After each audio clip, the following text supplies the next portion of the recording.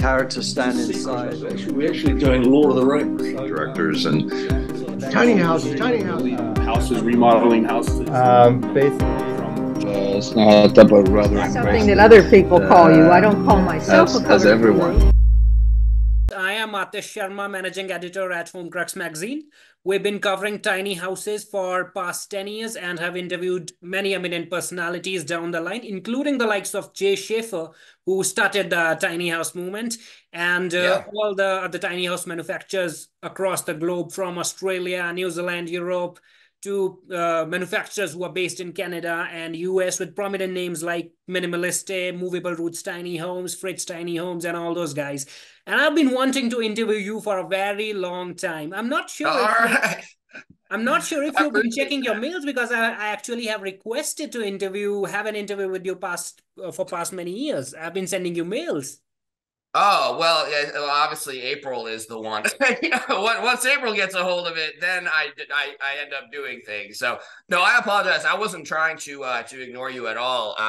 It's we're still in that first 5 years, we're getting towards the end of that. But the anytime you start a new business, even though we had an outdoor living company for 21 years and use all those professionals for the tiny house, that first 3 years it's still a new business, right? Even if you know what you're doing, even if you're a professional. So it's we're kind of in middle of year 4 now. So things are starting to settle a little bit. Our market, like who's our market, right? Who's our main customer base, right? Who am I marketing to? What features should we be pushing? Those kind of things, right? And so we're just kind of getting there now. This is where I was actually getting. Tell us a little about yourself. How did you and April meet, and when did the journey of Decathlon Tiny Homes begin? Yeah, so April and I met 14 years ago. I started Decathlon Construction 21 years ago. I had quite literally $3,000 in a hatchback Saturn to my name, and but I wanted to start my own business. I always knew that I wanted to be an entrepreneur, so that was always a big part of just who I am as a personality. If you have very little, the only thing you can really do is what you know best, so it wasn't really an option. Like, I knew that the only chance I had was to do construction, because I could be my own labor force at the start, right? I could do everything myself, which I did for about the first 6 months or so. And so that's how Decathlon Construction began. And I found my niche in outdoor living. Patio covers, outdoor concrete, kitchens, things like that. Met April 14 years ago, and she got on board with the Decathlon Construction, doing the service and dealing with the cities and the politics, which also transferred very well years later, because we deal with customers and politics and inspections with the tiny homes as well. So it all transferred over very well. And then, about 5 years ago, I'd say, is when the conversation started, between her and I.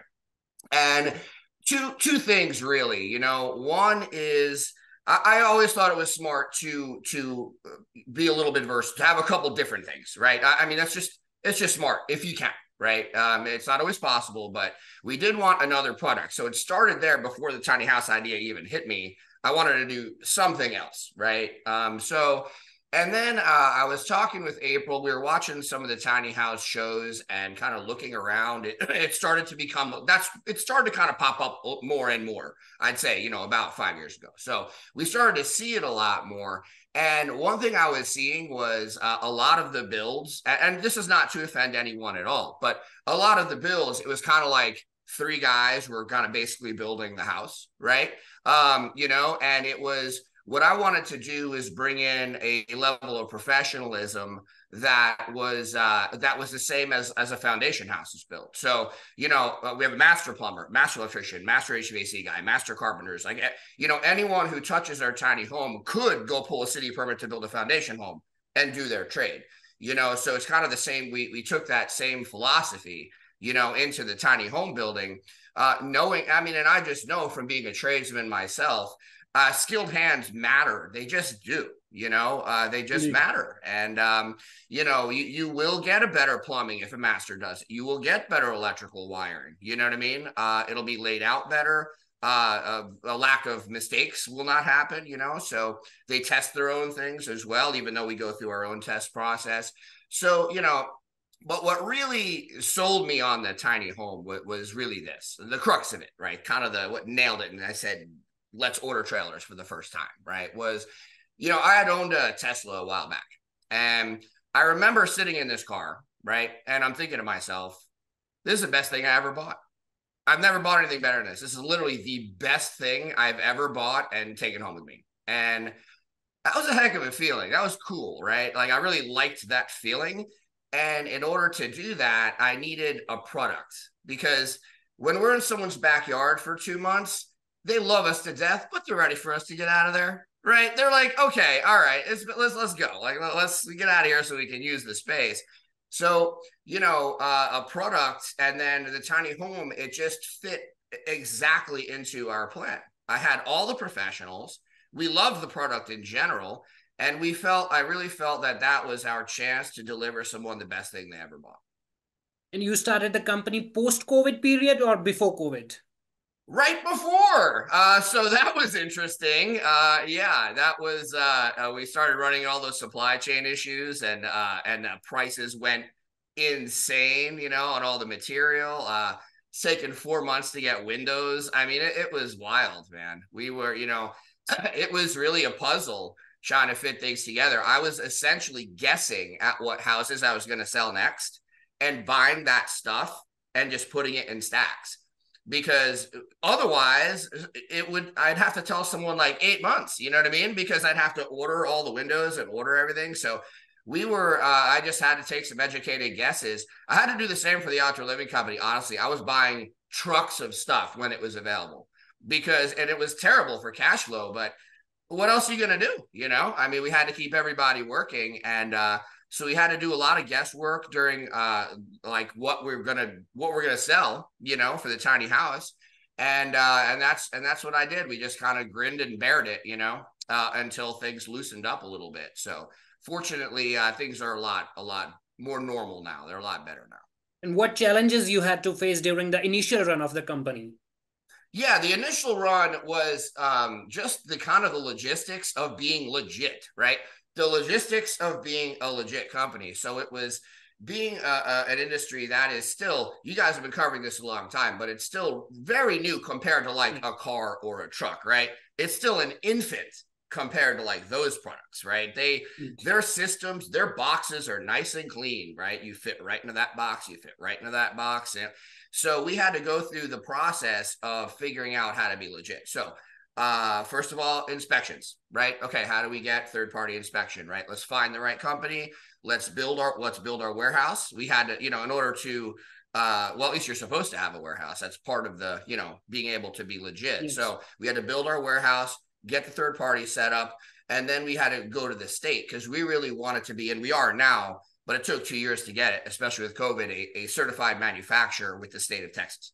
So now when we ship a product, the reason this was super important was now when we ship a product, we ship it with a fresh MCO, manufacturer certificate of origin. And that means it's a brand new product, right? So what we had to do for the first couple of years before we could get the state to approve us and vet us and everything was I had to buy the trailer and put it in my name or the company name and then rebuild it. So essentially we figured that out. It was a legit process. It was legit with the DMV. So we had that process down, but it was a massive pain in the neck. Okay. There was all kinds of weird papers and pictures and back and forth at the DMV on every single house.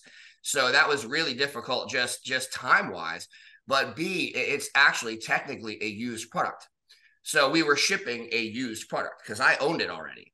Because it's the same VIN number. I already owned it. They're the second owner. So we really didn't like that at all. I mean, we didn't have a choice at first, so we did it. But now we're shipping it out with a fresh MCO. That MCO goes to DMV, title, and that's it. So really streamlined things and was definitely worth the effort. And did you have a customer base even before you started the company or when you were in the initial run? Yeah, we have a huge customer base for our outdoor living. So, but they're not necessarily the same customers, So we really were looking for new customers. So we just started out because I believe anyway, I did not think this was going to work if I didn't just start building houses, right? I couldn't see in my brain, even though I've been selling things for 21 years, I couldn't really wrap my head around selling a tiny house when I've never built one, right? So we built three. So I took out a loan, we built our first three, and then we just started showing them. We started running open houses here. It really, I'll be honest with you, marketing in tiny house is very unique in my opinion, because we didn't really know who we were looking for one, right? I mean, are these going to be older single ladies? Are these going to be young kids? We really didn't know who our customer base was going to be. And as it turns out, it's kind of a mix, to be honest with you. It's kind of spread. It's kind of spread along the whole spectrum. So that was really the challenge there, was creating that customer base. And then we started going to shows. And, we're still kind of back and forth on whether doing shows is the right move, because it's really expensive, right? And it takes a ton of effort. I mean, I am really beat down, like the following Tuesday after that whole thing, we drive to wherever it is, Colorado, Tampa, wherever it is. So, but it really did, it got us noticed, right? People started to recognize that, right? And that was really, really important. We needed our brand to be out there. And, by my personality, just one of the kind of skills I have is presenting a passion, letting people understand that it's very authentic. I am not a salesman. People say, "Oh, you're great." I'm a terrible salesman. I could never sell ice to an Eskimo. I would say, "What the hell are you doing? No, just cut it out of the thing over there, right? Well, don't buy ice." So it's very authentic salesmanship. So it is selling, but in a very authentic way. And I just always thought that was very important, because I've done the same with the outdoor living as well. And the three models that I assume you're talking of is Athena, Zeus, and Poseidon, if I'm pronouncing them right. Yes, Athena, a Zeus, and a Poseidon. And we started with 3 Zeuses, actually. As it turns out, we've shipped 40 homes. We've only really built 5 Zeuses total. We only built 2 more after that. And the real reason, which again, learning, right, is every single person that was coming to see the Zeus, it had only loft sleeping, right? And so many of the tiny homes we had seen, they had loft sleeping. Like, that was, to me, that was like tiny house. I mean, in my brain. Yes. So that's what we did. And it wasn't true at all. Every single person coming in is like, do you have one with a downstairs bedroom? Young, old, didn't matter, right? Everyone that came in, do you have a downstairs bedroom? And I'm like, no, but here comes the Athena with a downstairs bedroom. So I just went back to the drawing board. I drew up the Athena.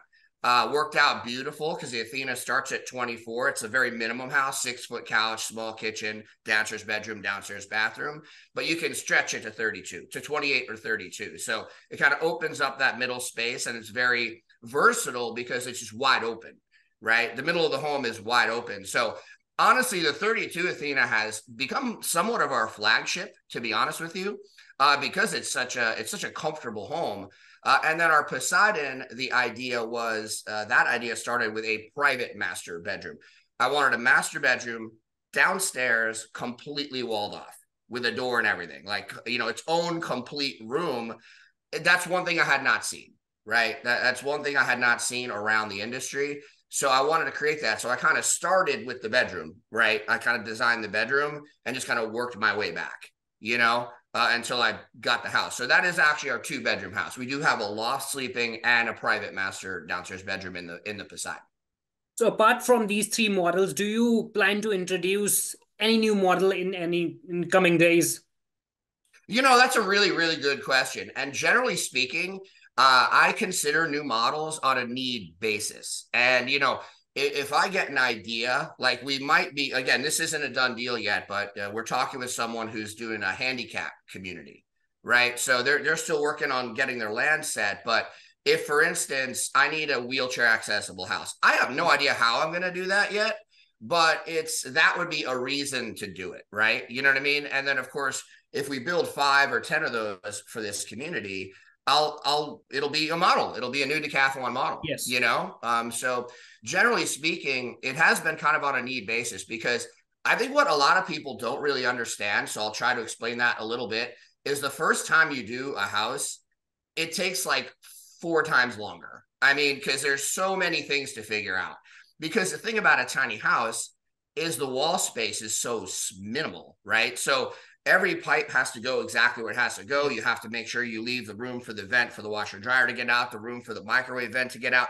All these things have to be exactly where they have to be, you know, and you can't just move things around. You know, if you're building a foundation home and you're like, oh, shoot, I forgot an HVAC duct here, you just fur it out. You just build a little box, right? Just build a little box in the corner. You're not doing that on tiny house, right? It has to fit in the wall. So there's just no room. If one thing moves an inch, that means everything else moves an inch. And like our Athena ladder is this far from the door, you know, sitting on the inside. I can't move things an inch, yes. You know, it'll mess up the whole layout of the entire home. So, you know, once we got our, and that's the importance of models. Also, I'd say for people that are like, I want to design my own tiny house, I would at least say this, just keep this in perspective. I'm a professional tiny layout designer. I'm a professional. It took me forever to get these right. You know, there was a lot of back and forth. So, you know, we've laid out homes that we feel work very, very well. We've put a lot of thought into it, and we've already had a ton of customer feedback, in which case we've made tweaks, right? We made tweaks depending on like what was working and what was not. So it's probably better to work off of one of our models and tweak it, right?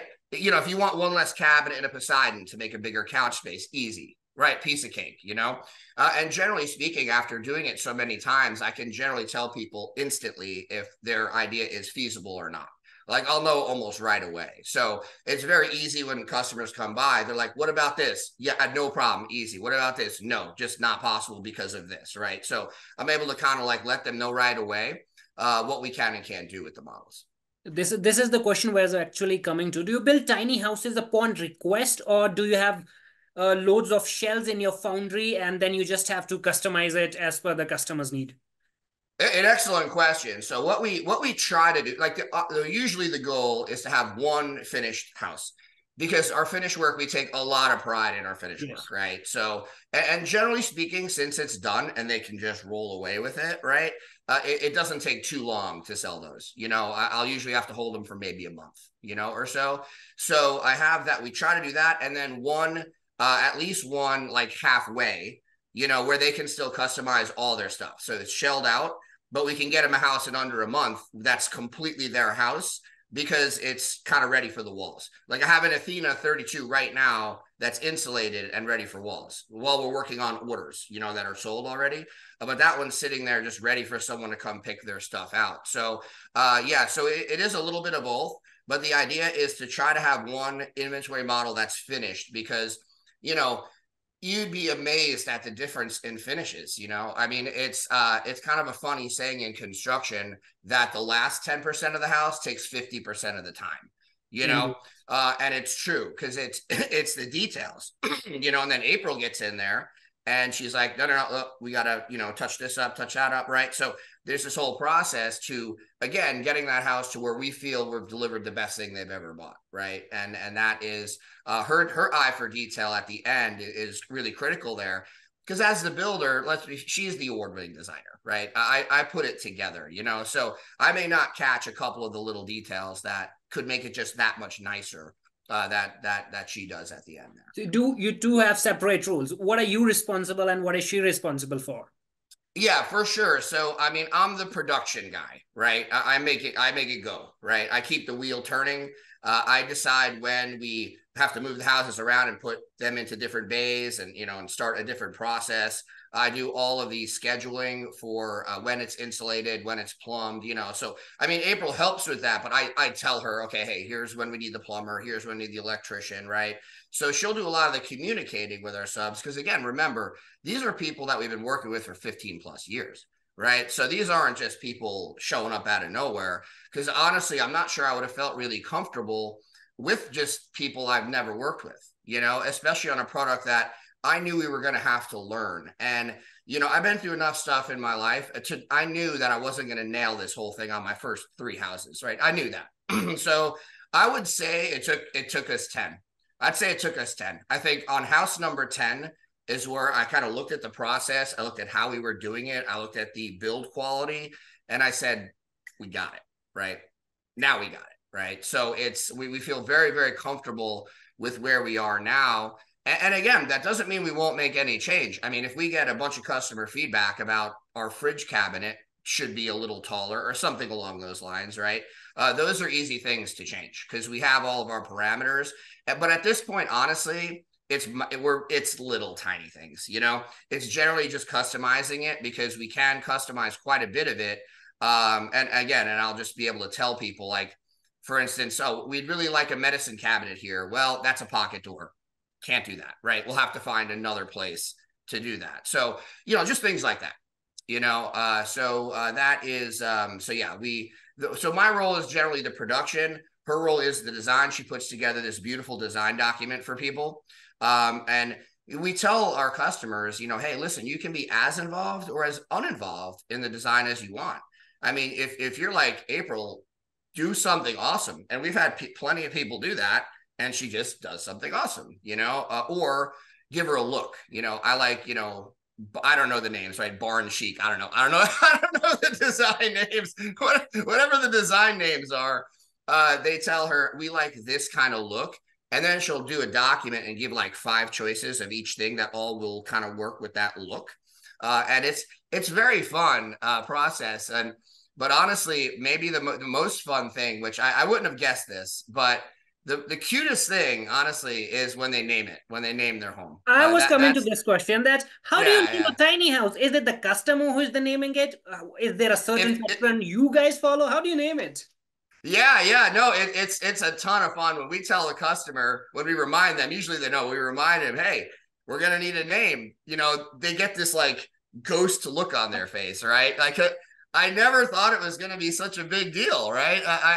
I knew it would be cool, right? I did think it would be cool and fun, but at the level of seriousness people have taken that to, I did not predict that, you know? So it was a lot of fun. And, you know, when we name our inventory models, we kind of take turns, you know, like our award-winning home out of Colorado is named Penelope. That's my COO's daughter. You know, so, you know, we've named them after our dogs, Neo and Trinity. We've named 2 of our inventory after our dogs. So, you know, I had a lead carpenter pass away a number of years ago. So the second home we built, we named Ruben after him, you know, in his honor. So, you know, we just kind of take turns, you know, around the warehouse. And because I really like to pull my guys, because I have a 20-year foreman, a 17-year foreman, and a 15-year foreman, right? So, and a number of other vetted guys, a number of guys more than 10 years as well. So everyone's really a big part of our team. And we like to pull them in and have everyone be a little bit involved. And the naming is one of those things.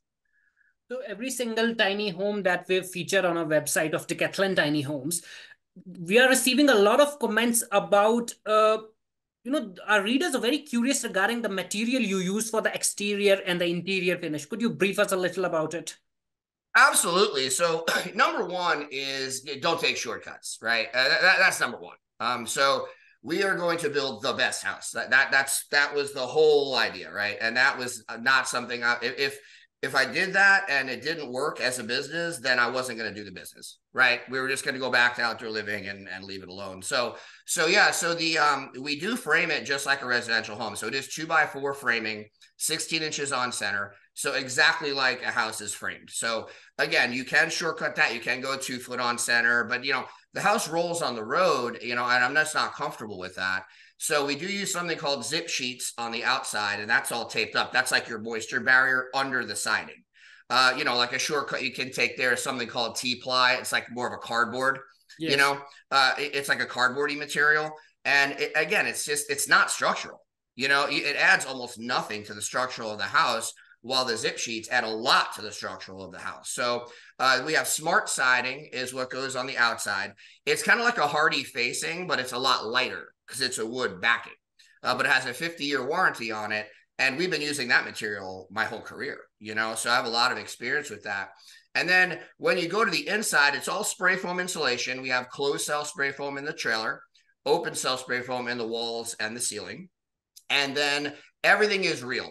So that is what we really want to do. So we use real wood shiplap, you know, and we have a little bit of a rustic to our homes. We have some wood, you know, accents and everything, but I really did I wanted it to feel more finished. That was me and April were on the same page there. We wanted it to be painted. We wanted it to look like a finished home would look. But all the trim is real. It's real wood, like real wood, one by twos around the windows, you know. It's either real wood, butcher block, or stone on the countertop. The cabinets are all custom made. So they're, because, you know, think about cabinets. Like, again, it's a tiny house. Things have to be where they have to be. So if you buy cabinets from the store, you have to basically build the house around your cabinets. You know, you have to design a house around cabinets instead of designing the cabinets around the house. So we have the cabinets are custom made. They're made off site, but they're, you know, he ships them here and installs them. Right. So that saves warehouse room too, by the way, because making cabinets is messy. Right. So having that done off site has really been a boon for us. Because I originally was going to make a section, you know, to do that in the warehouse, but this is just working out so much better. So that's, you know, we use a luxury vinyl on the floor. We've loved that material. It's waterproof, it's scratch proof. We had a customer with 3 Great Danes living in their tiny house with them. And, you know, we touched base with them a couple years later and we're like, well, if anything's going to scratch this floor, it's probably 3 Great Danes, right? So, but they said it's holding up very, very well. So we have a lot of really good feedback from the flooring. And of course, under that is going to be 3/4 inch CDX. So you never want to use OSB in an area that it can get wet, you know, and not to say the floor is going to get wet, but people will spill things, right? Yes. You know, I mean, it's people will leave their door or their window open accidentally one day, right? When it's raining, like that's going to happen, you know? So the CDX will literally just dry, you know, it's not going to puff up. It's not going to, you know, cause issues there. So that's a little bit about the material, but the name of the game is real and don't shortcut it, right? That's kind of the 2 basic philosophies we had when we were choosing these materials. One thing I'd like to specifically ask you, because over the years, many tiny house manufacturers who started building 22, 24, 26 feet model eventually drifted to making models which made 40 feet long and started calling them park models. So there's a lot of obscurity about what is a tiny house on wheels and what is a park model. If you could brief on this. Oh, yeah, absolutely. So a tiny house on wheels, we are generally looked at from the RV code, the code that drives on the road, right? So they don't, that's not a code that they're looking at. They're looking at something called ANSI A119.5, which is the park model RV code. So generally the rule of thumb is they're wider, right? They're not road legal. Now you can take them on the road, obviously, but park models are really designed to move once. They're designed to move. The frame of the house would never hold up with constant travel. It just wouldn't. The frame will bend. It's just not made for that, you know? Yes. It's made to go to its location and then the wheels come off of those homes. Okay, so the wheels come off, it is blocked up. Okay, so they are factory built, so they're going to be running through the factory, right? They're building a lot of those at once. And as with anything factory versus custom built, you're going to have a drop in quality. I mean, it is what it is. It just is what it is, you know, and because it's factory built, you know, but they can keep their costs down because of economies of scale, of course, but it is designed to move once. And one thing that a lot of people kind of forget about is it costs a lot of money to move those. Okay, your special permits, lead car, trail car, you know, wide load, you know, the whole, you know, yes. When you see giant things driving down the street, that's what it is. And also they're taller, so you have to route it because the national code is 13.6 for heights of bridges and whatnot. We are at 13.5, right? Yes. So we can go anywhere in the country, whereas they're going to have to route it specifically with their drive, and then they have to, of course, set it up, you know? So yeah, once you're plugged in with one of those, it's considered more permanent because they have to, and by law here, they have to permanently affix the electrical, whereas we are a plug like an electric car, right? So they're a little bit larger. They're designed to maybe move one time, maybe 2 in their life. And whereas we are a 100% mobile product, permanently mobile, and we do pull with a regular truck. My Ford F-250, my 3/4 ton truck can pull every single one of my homes. And I've pulled them to Florida, Colorado, San Diego, with my 3/4. I do recommend a 1 ton if you're going to pull it out. It's a little smoother, you know, but a 3/4 will pull our homes, whereas those park models, it's going to be those giant Mack truck types of things, right? So you're going to be basically like a semi, like a semi kind of truck, because they're much, much heavier, because they're larger. So that's really the distinction. One's larger and really only meant to move once. And once it's installed, that's where you're going to live, right?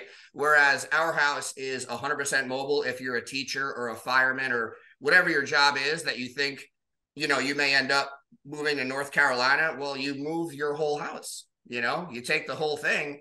And we have brokers that we help our customers all the time. They're like, hey guys, I want to move to this other state or whatever. We set them up, and we have it delivered. And it's a very normal like delivery charge, like $3 a mile. It's nothing crazy. I mean, the most expensive delivery we've ever done is about like $4,800, up to like Montana. So it's not, it's not crazy, it's still like within those normal numbers that people can kind of afford. Whereas taking a park model there would be like, well, an insane amount of money, right? So, and you really have to buy those kind of because again, you don't want those traveling across the country. They're not really designed for it.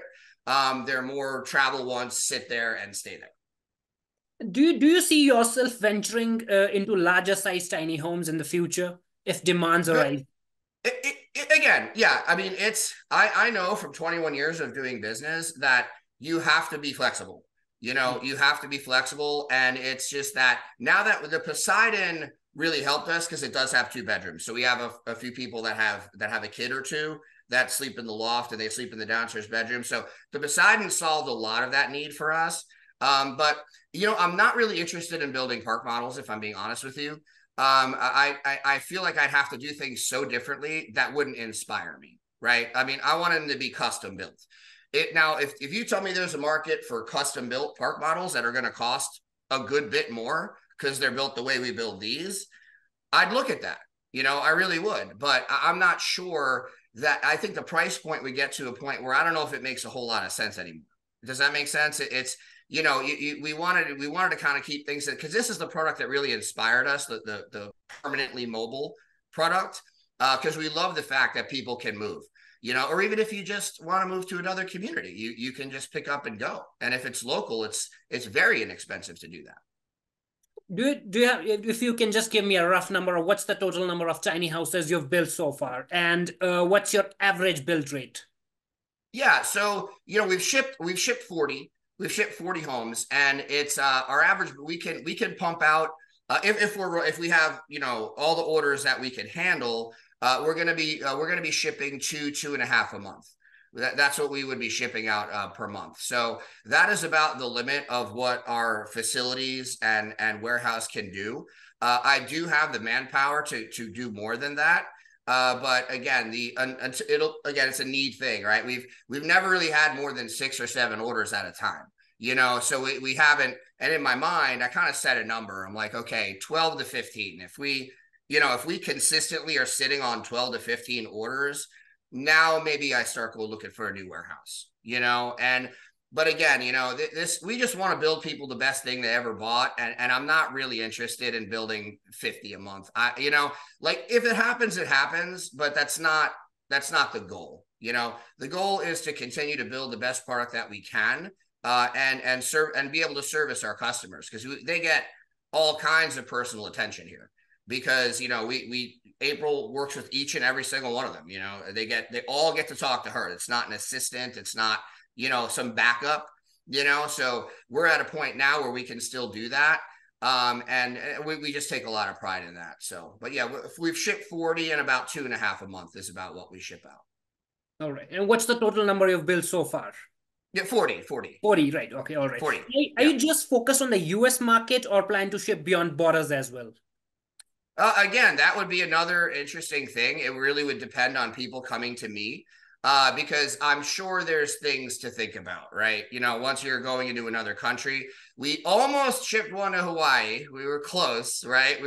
But they decided to do something else. But we were trying to organize the barge and everything else, right? So that would have been interesting, right?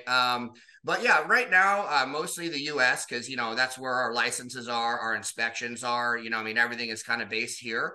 But I would have no problem shipping to South America, shipping to Canada. That would be, and again, we almost sold one to Alaska as well. That didn't go through, but almost. So yeah, I'm open to it. And again, it would be more of a need thing, right? If we're getting the calls, I would just need a reason to figure out those kind of logistics, because I'm sure that's not super straightforward. I'm sure there's a lot of, challenges when it comes to shipping one to, say, Mexico, or Canada. And what are your future plans? When can we expect the next tiny home from you? So yeah, we have 3 sold homes that are in production right now. You should see the next one roll out of here in about between 2 and 3 weeks, and then another 1 or 2 weeks after that. Those are both Poseidons. They finally have their name. It took them both like 3 weeks, but they came out with their name. We got Shiloh and Phoenix. Shiloh and Phoenix. I don't think they're updated on the website as of now. No, they're not. They're not. We have to, but April will always do a full spread of each home. So you will be seeing a full picture spread of those and a little video of the house being shipped out and delivered. And, they're both local, so I'll likely be delivering those personally. So just the last couple of questions. What is it about Decathlon Tiny Homes that separates it from other tiny house builders in US or across the world? Yeah, and again, I'm very careful not to insult, anyone else. Everyone does things in the way that they feel is best for their company, and that's completely fine, But honestly, it's the level of professionalism and frankly, just skill. Okay, I mean, my plumber's been a master for 25 years. My electrician's been a master for 20 years. My master carpenters of 20, 17, and 15 years. So, I don't think there's too many other places where the kind of just flat out ability, just skill level, will be walking into a warehouse. Because I mean, my guys are just really they're all at the top of their game. They're all at the top of their game. So, and to go along with that, my job is to make sure the materials match that level of skill and quality, because you have to have both. My all thread rod, my steel that bolts the top wall plate down through the trailer. I mean, these are the kind of things we do that are beyond the code. I don't have to do any of that.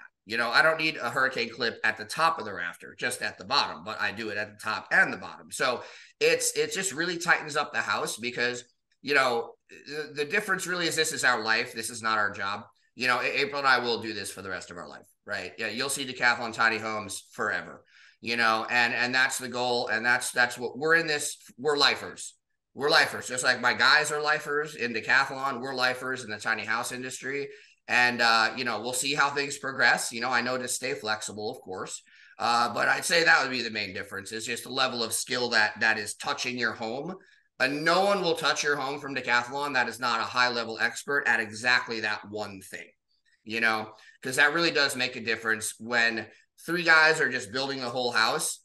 I mean, they're not electricians, they're not plumbers, they're not insulation guys, right? So it's, I'm sure they can do a fine job as well, but it does make a difference. It would be silly to think it doesn't make a difference when someone who does nothing but plumbing is doing the plumbing. I just think it's silly to even think that that's not going to make a difference, So it just ensures that everything is right where it needs to be, that the connections are perfect, because that's all he does. He clamps those PEXs all day long, right? So I'd say that's the main difference. So on a lighter note, what does Jerry do when he's not building homes or when he's not involved with Decathlon Tiny Home? Does he go out and watch football or go out and watch pro wrestling? What does he do? Yeah. So I'm pretty simple with my hobbies. I'm a big NFL guy, a National Football League, right? I'm a Giants. So I came from New York originally, so I'm a New York Giants fan. So I get pretty loud on Sundays during football season. And then I'm a gamer. I've always been a gamer. So it's actually what got me to Texas originally, is I won a national video game contest, a game called Age of Kings. And Microsoft hired me in Dallas. So that's how I'm in Dallas. And then a year later, I started my construction company. So I'm still a big gamer. I'm not in the professional ranks anymore, right? I just play a little more casual. But I get competitive with it sometimes. But yeah, games, and I like to play some retro ones here and there, like get an old Nintendo game or something, right? So it's kind of cool. Just a little see something I used to do when I was a kid. So sometimes I'll play around with, Tecmo Super Bowl or something like that, and have a little bit of fun with an older game. And because some of the new games, man, they get so complicated. It's like it's like a job to learn how to play them, But yeah, gaming and football mainly, and just spending some time with my wife and my dogs. Now, what is it with April? What does she do when she's not busy in Decathlon? Yeah. She loves, honestly, she loves what we do here so much. She's honestly looking at a lot of design stuff, so even if she's not working, she's kind of just looking at different design shows. We looked at a master class on it. There's always somewhere you can learn something, and I think, one of the times I would consider myself as no longer progressing is if I get this idea in my head that I know everything, right? I don't know everything. I know a lot of stuff, right? But I don't know everything. And there's always somewhere you can learn something from. Even if it's for like a very specific customer, you might learn something on this one design show that just gives you that one extra idea that takes it to the next level, right? And so she does a lot of that, just kind of watching some shows, again, going on walks with the dog. So, that's generally what she does in her spare time. And we socialize when we can. I'll be honest with you. If you're, anyone out there who wants to start any business, the first 5 years, just buckle up, right? Because either you're going to be basically doing your business for basically 5 straight years and almost nothing else, or you're not going to make it, right? I mean, that if it's a small business anyway, right? So we knew that going in. I already had started a business. I had a full understanding of that. So we kind of set that 5 years where, again, we're in year 4 and things are starting we can feel it. The process is smoothing out. The manufacturing license is smoothing out, right? Where everything the banks, we're smoother with the banks and the loans, right? We have our dealer set up. So it is starting to smooth out a little bit where we can maybe take a little more time to ourselves. But for the time being, it's our passion. So we have no issue at all just being in the office for 12, 13 hours a day. All right, Jerry, it was really wonderful having a nice, pleasant conversation with you, and we hope to have more such conversations in the future as well. We'd obviously be featuring the tiny homes that you'll be updating on your website, and this interview would also go as an article on Homecrux, and as soon as it is drafted and as soon as it goes live, I'd send it over to you. Thank you so much. And hey, listen, I really appreciate you guys and what you do, because this industry is really about visibility and understanding. Because there's like that park model question you had, right? An excellent question, because people don't know. A lot of they will show up at our warehouse and they will say, "What's a tiny house?" Because honestly, what has happened is tiny house has become a marketing term. Right? Like you go to Home Depot, they're slapping tiny home on their sheds. It's like, that is not a tiny home. They're actually calling, it's not just Home Depot, even Amazon are calling the garden sheds a tiny house. They're baiting it as a tiny house. It's crazy, right? So I can imagine the sheer confusion of people, when they see the word tiny house. So, that's why it's great to have them at the warehouse, though. I get to show them the process, the all-thread rod, the materials. They get to see the guys working, and they really see and understand what the product is. But yeah, again, I really appreciate, you for what you do, because it is promoting and understanding and helping people to really understand what this product is, and also the do's and don'ts, because Decathlon's not for everybody. No one's for everybody. It takes all of us, to be able to service the customers, not to mention most of us are very small manufacturers, to be honest with you, so if we're going to be producing enough for the need, it's going to take everybody. So, and including you, so I really do appreciate you guys as well. In fact, we have recently completed this Best Tiny Houses of 2024 ebook. I'd definitely send it over to you. We'd be working on next ebook by mid-year, and I'm pretty sure that one of your homes will be featured in it. I'd love it, man. We'd appreciate it. Thank you so much. All right. Thank you, Jerry. It was wonderful having a chat with you. Same. Have a great afternoon. Appreciate it. Okay. Bye-bye. Everybody. Bye-bye. I can hear you, but I can't see you. You cannot see me. No. Did you close your eyes? No, I didn't close my eyes. I'm able to see you all right. Speaking, I was not expecting to see you because I thought you're like 3 minutes late. I am not sure if I'm still show up or not. I know. I have a habit of being just always late. Someone catches me, and so I was scrambling to find the link and get set up. So And the other room is too noisy. Hang on, let me just turn that light off. 1 second. That's better. Yeah, it's better now. So, how's your day going? It's afternoon here in India. How's the weather in England at the moment? It's raining. It's raining. Yeah. All right, then I'll just give you a brief introduction of who I am and what I do. You can just adjust the camera, and whenever you want me to start, I can begin.